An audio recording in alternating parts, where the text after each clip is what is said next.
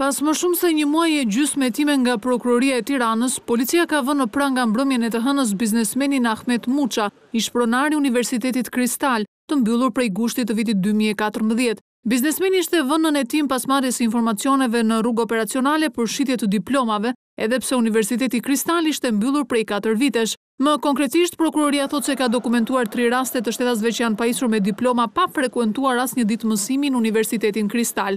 Arrestimi i Mucës ka ndodhur pikërisht në momentin që ai po merrte pagesën e fundit për njërin nga këto 3 raste të shitjes së diplomave.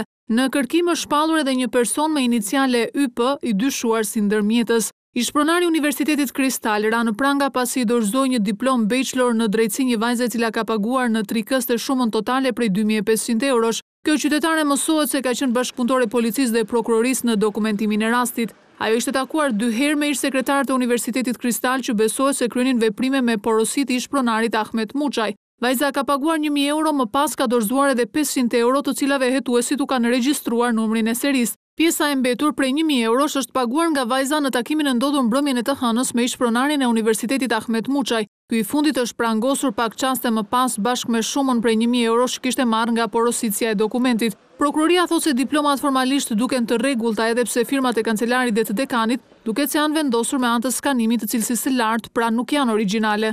Dosjet e Universitetit Kristal janë dorëzuar në Ministrinë e Arsimit që prej vitit 2013, ndaj prokuroria po verifikon numrat e amzave të diplomave të shitura për të parë nëse biznesmeni arrestuar ka bashkëpunëtor në këtë dikaster në manipulimin e tyre. Universitetit privat Kristal ju hoq licenca në gusht të 2014 pas aksionit të monitorimit nga Ministria e Arsimit dhe Sporteve dhe reformës në arsimin e lartë. Nga kjo nismë mbyllën 18 institucione private të arsimit të lartë.